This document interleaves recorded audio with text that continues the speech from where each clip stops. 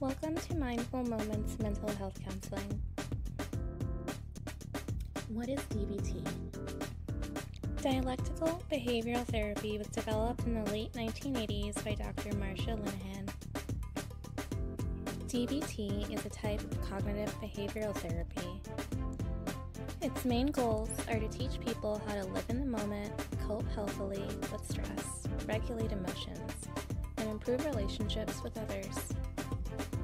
DBT is derived from a philosophical process called dialectics. Dialectics make three basic assumptions. The first is that all things are interconnected.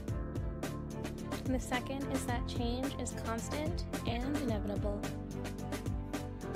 Third, that two seemingly opposite things can be true at once in a person's life. An example might be that you can be devastated and heartbroken after a breakup. However, you also might be relieved because you know that it was the right thing to do. When we're talking about DBT, we're talking about four components.